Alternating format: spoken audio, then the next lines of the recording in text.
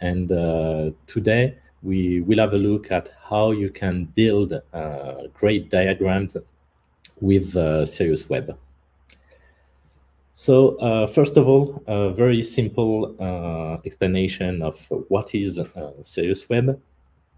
So for more information on SiriusWeb, you can go on the official website or directly on GitHub. You'll find everything related to the project, including some videos and more screenshots and all of the code, of course, on GitHub. So SiriusWeb is an open source project of the Eclipse Foundation. It allows you to build web-based modeling workbenches where you can define your concept, specify how they will be displayed and how you can interact with them. And then you can just start editing and manipulating them. So here's a small screenshot showing how you can define the concept that you want to manipulate directly in your web browser. Then you can define how to view them and how to interact with them. So we'll see that in details in a couple of minutes. And finally, you can give a link to your end users to let them start playing with your diagrams. So today we will only talk about SiriusWeb diagrams, but it's the main part of SiriusWeb, so we will have quite a lot to talk about.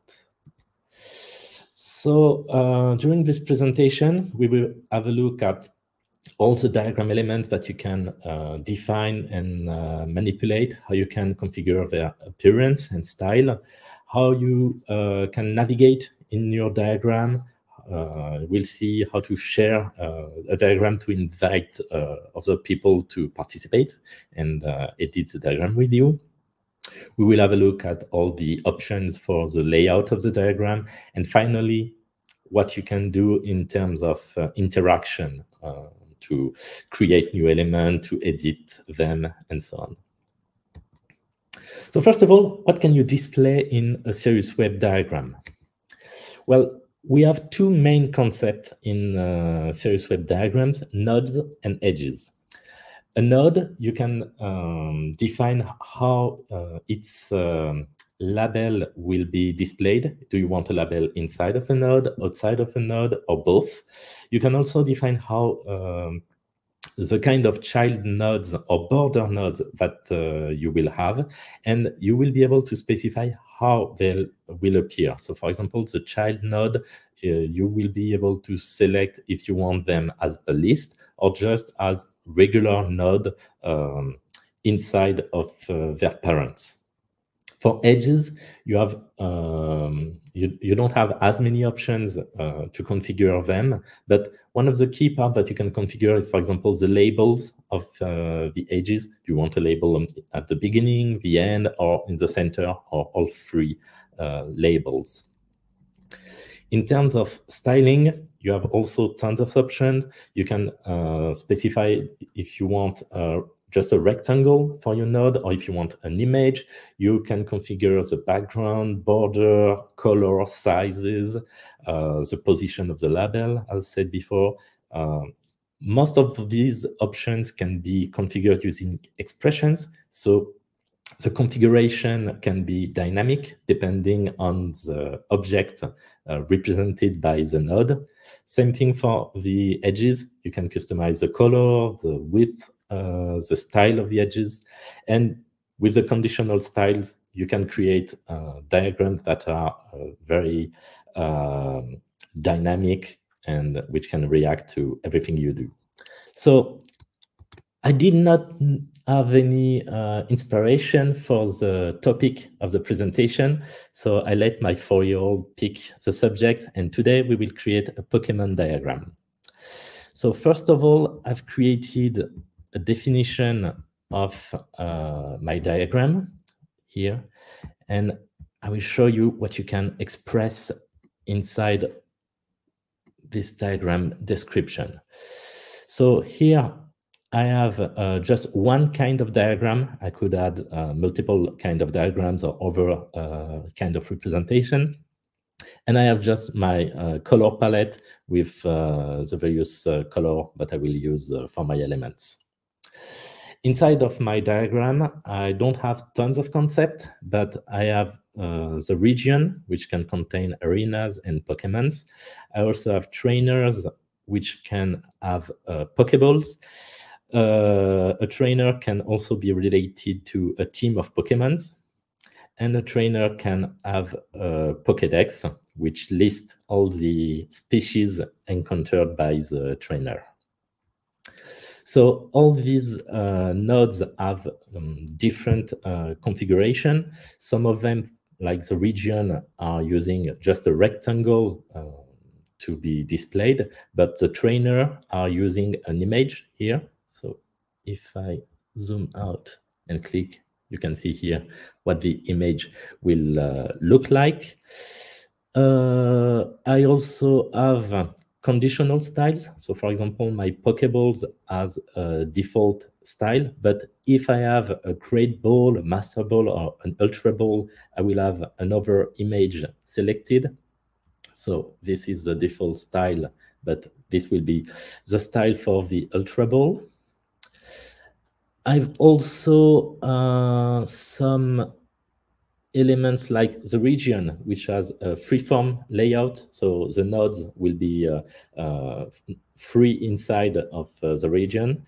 But for the Pokédex, I will have here a list layout. So I will have a list of all the species of Pokemon that I have encountered. For my edges, I've defined two edges, one from the trainer to the team. So I've just configured the edge style and the color. So if we have a look at the configuration here, you can see that I've defined a begin label and end label, but not any label for the center. It will go from the trainer to the Pokemon teams. And I can just specify in my web browser how I will find elements to link with these edges very easily. For the Pokédex, it will be a bit different. I will just have a label at the center, and it will use an expression to compute the label with Pokédex off and the name of the trainer. So if we have a look at this in action, I've initialized a sample model with two regions, two trainers, and various teams and species of Pokemon. And if I start creating a first diagram, you can see here my two regions. In this representation, I have decided not to show all the model elements. Some of them are not very relevant for what I want to showcase today. And some of them are relevant. For example, the trainers, I will show them a bit later, but I don't want to show them all the time. I want to select when I want them to appear in the diagram. If you have a very small amount of data inside of a representation, you can select to have everything synchronized, and all the relevant model elements will appear in the diagram. But as your model grows bigger and bigger, you may want to switch to an unsynchronized strategy to just see in the diagram what you have explicitly selected.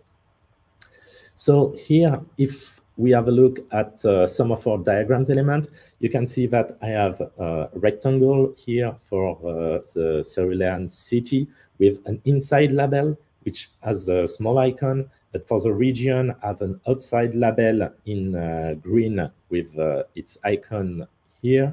For the Pokemon, I have images with the outside label in bold. So you can see the result of all this configuration that I've done in the diagram description just before. In terms of navigation, we have a very small diagram now, but we will see how we can move inside of it. So there are three main parts for the navigation in the diagram. So first of all, you can use your trackpad or your mouse to move as you like, but you also have the option, various options to find what you want quite easily. Sometimes you can get lost in a bit diagram. So for that, you have the fit to screen option to have a bird's eye view of the whole diagram or just a part. We also zoom on the selected element. If you change your selection, you can find very easily the element that you want. And you can also display the diagram in full screen to everything more easily. So here, if I start selecting a region, you can see that we will zoom specifically on the selected element. If I don't select anything at all and use the fit to screen, I have a bird's eye view of my diagram. So if I'm a bit lost and I don't know how to restore the zoom on the diagram, I just have to click on this and I can find my diagram elements quickly. And I also have the full screen mode to edit everything without any other UI elements on the screen. So now that I've added a couple of elements in my diagram and shown you how we can move inside of the diagram, let's have a look at the various options to share it, because you can share the diagram with another person and let them view what you are doing and edit them together. So you can share the URL of the representation just with a simple click on the toolbar. You can also download it as an SVG in order to embed it in another document or another website. So if you have, let's say, if you want to share the URL of the diagram, you can just copy it like that. After that, if you start moving elements, you can see that changes are visible in the other web browser in real time. And if you want to export the diagram in SVG, you just have to click here, and then you'll have this SVG file which embeds everything, all the images and so on, and you can reuse it anywhere you like.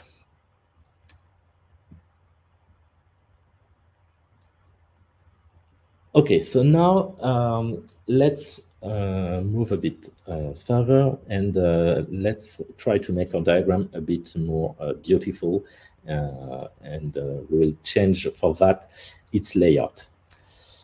The layout in SiriusWeb can be parameterized by the specifier who will create the description of the diagram. So the specifier can tell us if some nodes should be resizable or not, how can they be resized, or if some nodes can be moved or not. There are a lot of options for that. But the end user will also be able to configure some layout option by, for example, marking some nodes are as pinned and preventing them from being moved by anybody. So let's have a look.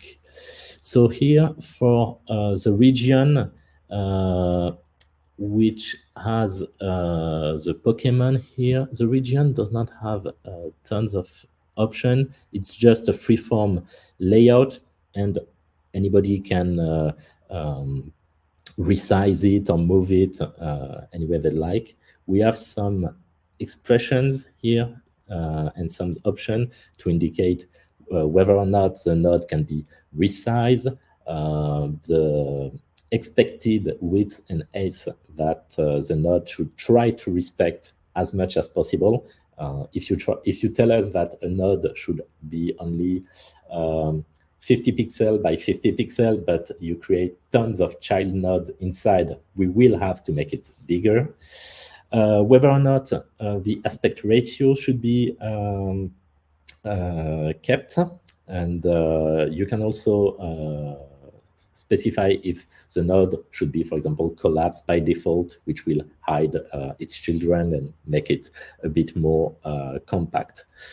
So, for example, here for the Pokemon, I've decided that they should be they should use a default size, and the aspect ratio is kept at all time.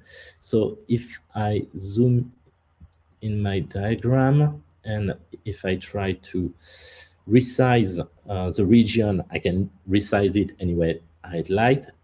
But on the other hand, if I try to resize a Pokemon, you see that the aspect ratio is fixed in order to prevent any distortions of the image.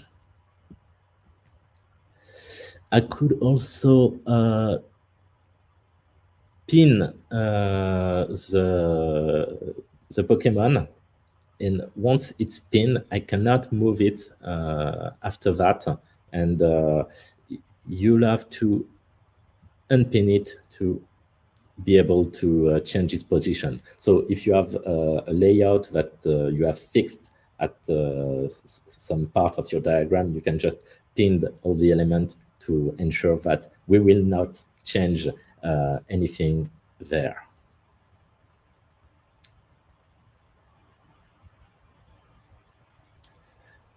So viewing the diagram is nice, but interacting with the diagram is necessary. So for that, the diagram specifier has tons of options to define the behavior of the representation.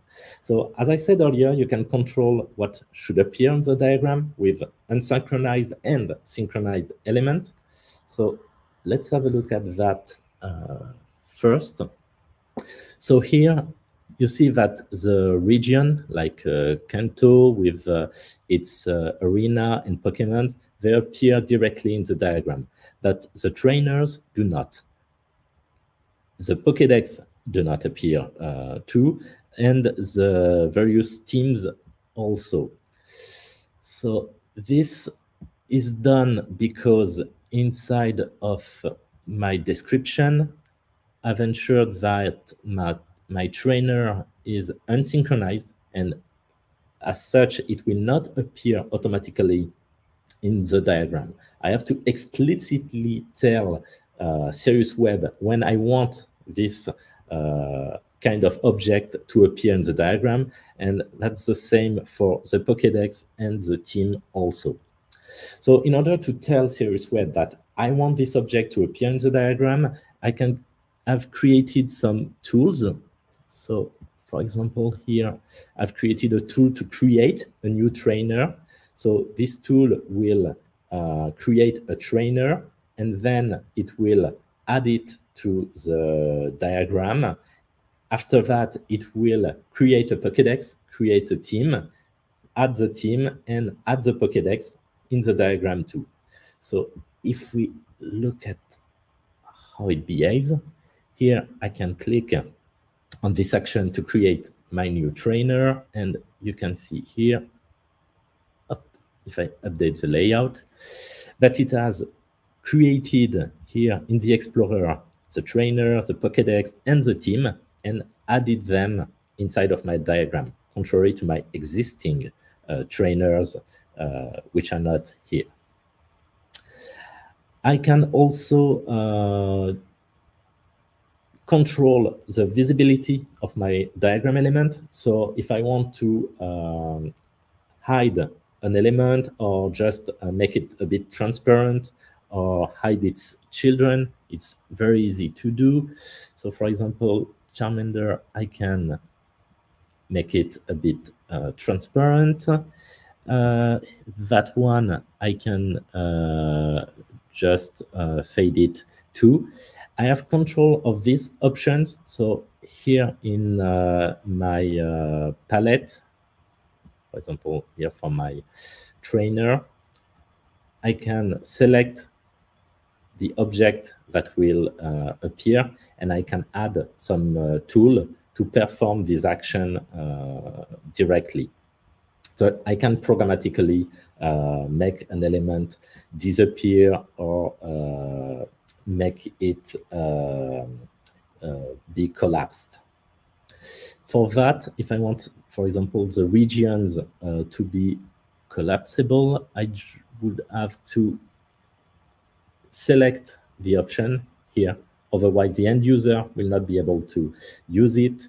And here I can specify if my elements are faded, hidden, or collapsed by default. We also have lots of liberty in the various tools that you can add to your diagram. So the basic behavior is very simple to create. And if you want to have a very complex behavior, you can also do it. So if you want to have a node tool to create elements, I've shown you a bit complex one, which created a trainer, which created a Pokédex, a team, and added all that to the diagram because everything was not synchronized. But it's very easy to just create a new element. If you want to link elements with an edge, it's also very easy. I'll show you how to do it in just a second. You can also have edit tools to, for example, edit the label of an element to rename it. So to create an edge, here I've created a tool to create an edge between a trainer and a team. I've named it still a team because it allows me to point to a team owned by another trainer and just steal its team to be mine. I just need to configure what will be the source and the target of the edge in the definition of the team. Here, no, in the definition of the edge right here. So here we'll start from a trainer and go to a team, and to change that in my tool, I just need to say that the source of the edge will now use the team pointed by the target of the edge. So that's a first behavior, and I have another one here. To edit the name of a trainer, I just need to say that I will change the value of the property name and use the new label to rename my trainer. So if we have a look at this tool in action, so here my trainer does not have a name. I can name it John, and you can see that the name has been updated in the diagram. It has been updated also in the Explorer, and in the diagram, it has been updated at all the location where this property is used. In order to steal the team of another trainer, I would have to add this other trainer to my diagram. So we'll see that in just a minute. So you can also create more complex behavior inside of your tool. For example, I've shown you can create views for unsynchronized diagram elements. You can edit the label using a much more complex behavior. For example, here I used it to just change the name of the trainer, but this trainer has a team, and inside of this team there's absolutely nobody. So I can edit the label of the team to say that I want to add a Pokemon. So I've added some complex logic here, and if I try to add a Pokemon, the Pokemon gets added to the team, but also to the Pokédex. It adds a random Pokemon each time I execute this command. So you can see that it does not have to be just simply editing the label of the element because it has a label, and the tool is mainly used for that. You can create a complex set of commands to interact with your diagram elements. We can also create drop tools to define what should happen when an element is drag and dropped from the Explorer or inside of a diagram. So here I have my trainers like Ash and Gary, which are still not in the diagram. And to add them explicitly to the diagram, I've created a drop tool, which will only work if the element is a trainer. It will add the element, it will add its Pokédex, and for all of its team, they will be added to the diagram too. So it does not create any new element, contrary to the other tool that I used before. It's just used to select explicitly what I want to display in this diagram. So here, if I select Ash and add it to the diagram, if I select Gary too and add it to the diagram, I can use this action here to perform a full layout of the diagram and see everything here laid out, sorry. So here you can see that all the other teams have been added to the diagram with new elements and some new configuration. So here you can see quite clearly the difference between the freeform layout, in which diagram elements are just inside of a node, and the list layout here for the Pokédex. The Pokédex is not resizable, so if I select it, I can't resize it in any direction, contrary to the Pokemon that can be resized with a fixed aspect ratio. I can now test my tool to steal the team of another Pokemon. So it's a tool to create an edge.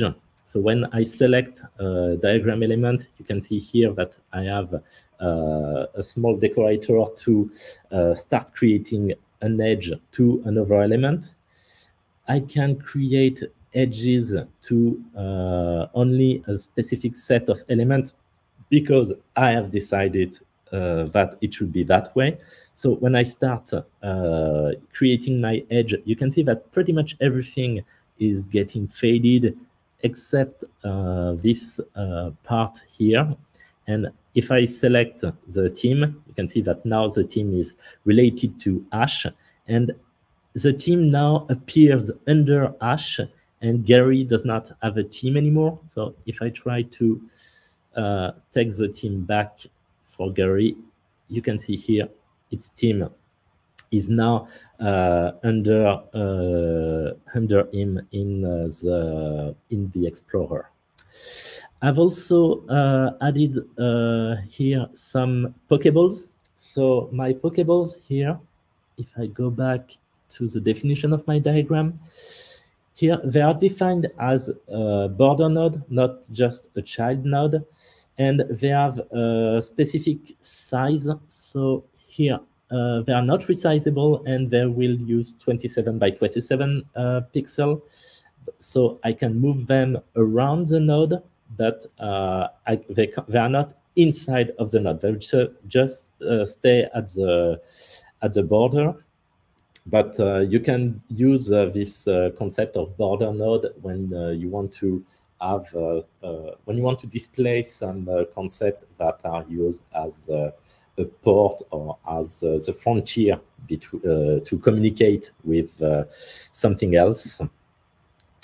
The image here can rotate with the side used for the node. So, for example, here, if I select it, yeah, I can make it so that the position will change the appearance of the Pokeball.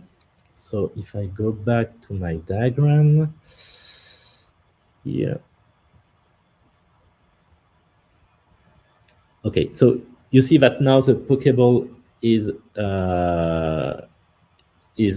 changing in direction depending on the side of the trainer. So if you have an image with a specific direction, it gets useful to create something nice to look at. We also have some options to position elements and to create a nice looking diagram for the end user. So you've seen that we have quite a lot of options here. So the first is for the full screen one. Then we have the fit to screen to show the whole diagram at once. You can zoom in and zoom out very easily, share the diagram, download it as a SVG. You can also activate a grid to position your elements quite precisely. Yeah. If you want to align nodes with each other. If you want to go a bit further than that, you can also display the helper line. This way, you will be able to align your elements with multiple elements at once. So here my trainer is now properly aligned with both the Pokédex and the team. You can also reveal all the hidden or faded elements. So here, the two Pokemon that were faded can now reappear normally. But you also have some options to lay out elements more efficiently. So if I select multiple elements like that, you can see that I have a new tool in the palette to align my elements or to arrange them. So for example, I can arrange them. Oh, yes, I've selected, sorry, I've just selected the container. I should just select the child elements. That's it. So I can create very easily a grid with all my elements. I could, for example, let's resize these two elements and align them to top. And I want them to be distribute in a row, and I think it will be distribute, no, not vertically, sorry, justify vertically, yes, that's it. So you can resize precisely multiple elements that you select manually in order to create something much more harmonious and beautiful. So being able to create a grid of your element very quickly is very nice to have a more beautiful diagram. You can also configure here, I did not talk about that, the diagram, the edges, sorry. You can select the appearance of the end and the beginning of the edge, the style of the edge, the color, things like that, very easily. Okay, so you've seen here pretty much most of the features related to diagrams to create quite a nice looking diagram very quickly. Oh, there's one thing that I did not show you. When I edited the name of the team to create the Pokemon like that, I had, so here, no, right here. I had this behavior with an edit label tool, which relies on a custom expression add Pokemon, which is not a concept provided by SiriusWeb. So for this kind of advanced behavior, you can add Java services to your server and deploy them to let your specifier use them to create advanced behavior in the diagram. So here I have this add Pokemon service, which is just manipulating my model to create a random Pokemon inside of the team and add it to the Pokédex. So this is how I've defined this this behavior. You can add, you can use Java services for pretty much anything in SiriusWeb. If you want to compute the appearance of an element or the behavior of a tool, you can use Java services and do anything you want in Java for everything. So you've seen a lot of what we can do with SiriusWeb diagrams, but SiriusWeb is not only diagrams. You can also configure and use forms, trees, Gantt, deck, and portal representations. So here you have some screenshots showing you other kind of representation. So here you have the Gantt one with the various tasks on the timeline. You also have the deck with the cards like in Trello. The specifier can parameterize all the behavior, what happens when you add a card, when you change its label, its description, what happens when you add a new task on the timeline of the Gantt representation. You can also parameterize the tree representation used for the Explorer. Here, I've customized the icon and label of pretty much all my elements. You can also do the same for the form on the right, and you can create a custom form representation with tons of widgets, text field, checkboxes, charts also inside of your form. And all these representations stay synchronized. So if you rename an element in a diagram, its name will be, its new name will be visible in all the other representations. If you want to have a look at an advanced example of SiriusWeb, you can have a look at the Eclipse SysOn project. So SysOn is a SiriusWeb-based project which is used to provide some tooling for system engineering using the SysML v2 concepts. So it's fully open source. You can have a look at how it's built on GitHub, and you can have a look at its documentation and more information on its website. And here is what a SysOn diagram looks like, for example. If you want to know more about SiriusWeb, you can also have a look at our blog. We are publishing a new blog post each time we are releasing a new version of SiriusWeb. We are releasing SiriusWeb every 2 months. So the next version will be in July with SiriusWeb 2024 7.0. And that's it for the presentation. Thank you for watching. And now I'll see if you have any questions for me. So, is it possible to design meta models?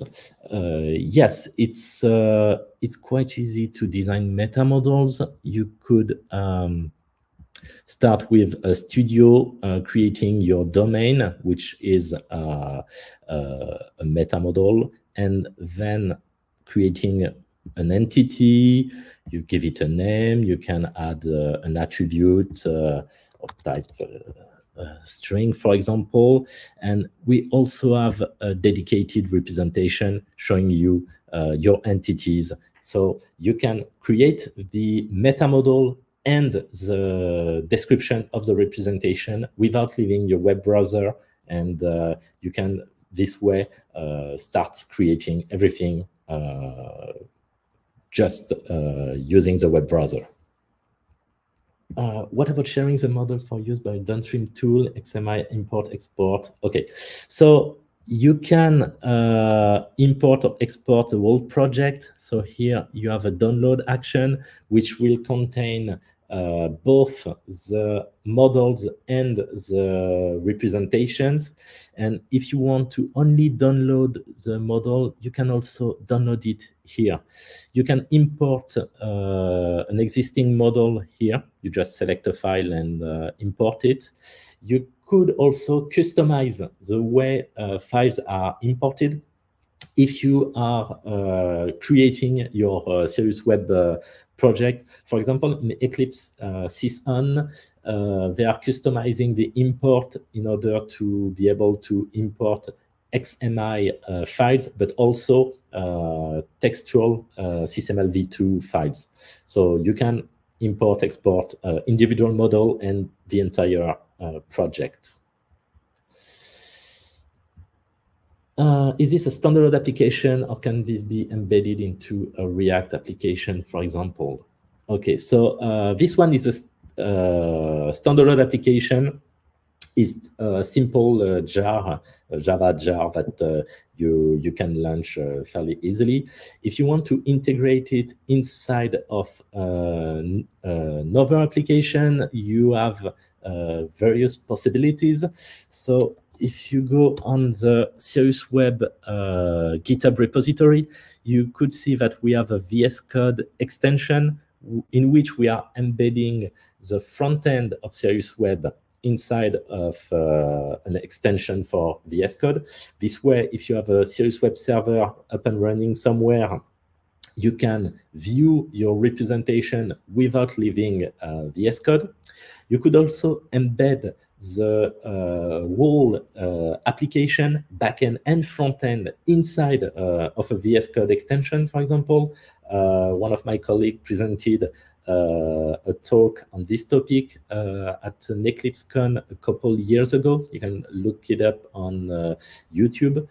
You could also just integrate the SiriusWeb frontend in any React application or any web-based application. It's not limited to React that you'd like.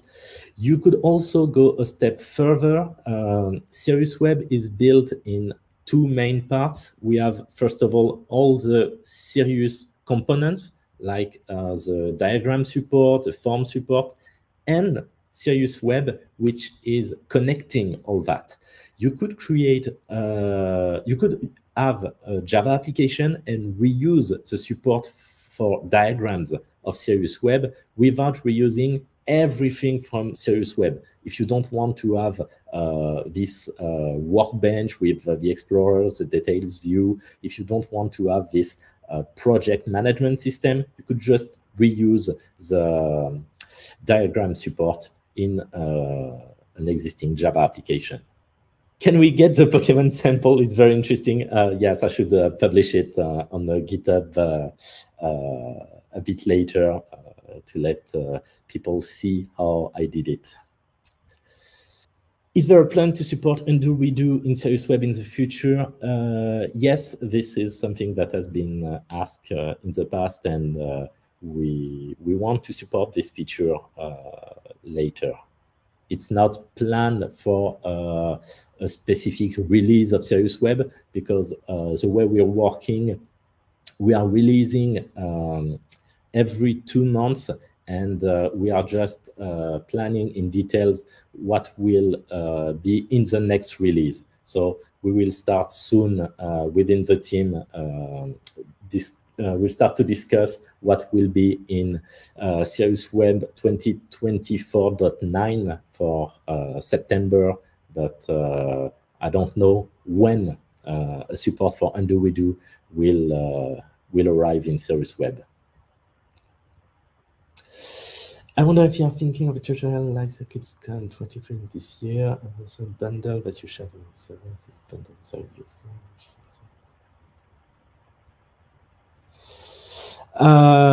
Okay, so for EclipseCon this year, we have proposed some presentation.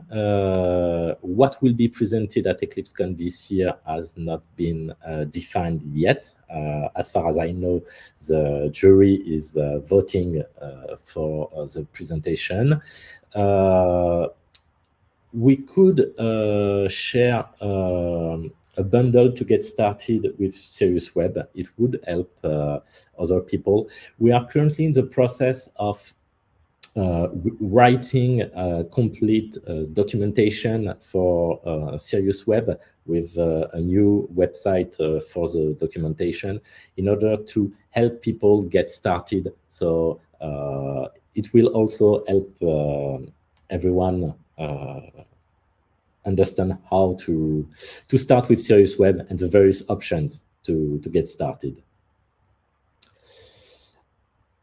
Is there support for ELK style automated node arrangement considering edges as well? Well, it's even simpler than that. On the description of the diagram, you have some option to specify the direction in which the arrange all will lay out your element. So when you are here, this arrange all elements, and this is using ELK. So we are using it, but the JavaScript version of ELK, and we have some basic configuration for the layout algorithm, but we could add additional options. We are using ELK for layouting the nodes, but the edges are, the path of the edges is not computed by ELK. The Sirius docs say that only diagram and created can be created from within a view. Well, we should update the documentation, because if you want to create additional representation, you can just go here and you can create a deck Gantt directly from here. The tree representation can only be created programmatically for the moment.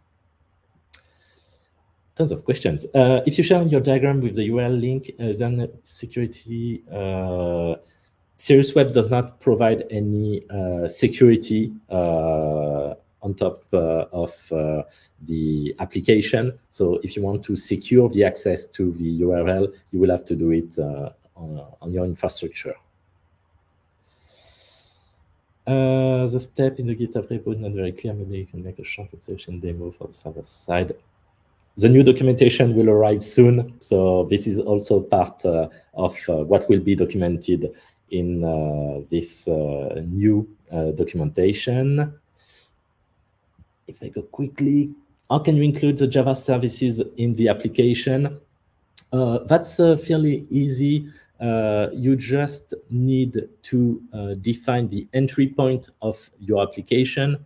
So I have an example here, which only contains one Java class saying start the server when this class is called. And inside of this Java project, I'm using a dependency to SiriusWeb starter to have access to all the features of SiriusWeb. And when that is done, you just need to have an implementation of Java service provider to tell us when and which Java services should be included in the execution of your representation. So, sorry, here you can see the interface, so it's Java service provider. Is it possible to create multiple concrete syntaxes for the same model that can run simultaneously and in sync? So if it's about multiple representation, yes. Multiple concrete syntax for the same model.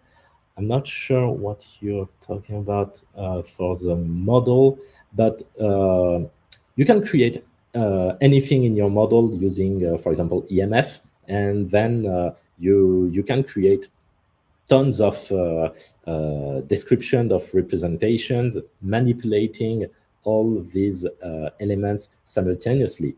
When I'm showing this diagram, here I have a description of a tree representation for the Explorer. I have a description of a form representation for the details view. These are just contributed programmatically by SiriusWeb. I did not configure them here in my description, but it's the same mechanism. So you can create tons of representation on the same meta model quite easily. Is there a plan to also support table representations? Tables representation should probably arrive in a future release of SiriusWeb, because we did a prototype of support for table a couple years ago. So we know how to do it. We just don't have the time right now to do it in the SiriusWeb project. But if one of the customer that we have requested it, we would invest more time on a feature like that. We just have other priorities right now. And I think that's it for the question. And if you have any question later, don't hesitate to go on the SiriusWeb GitHub repository. There's a discussion part. You can ask additional question there. We will answer everything you ask. Thank you again, and see you.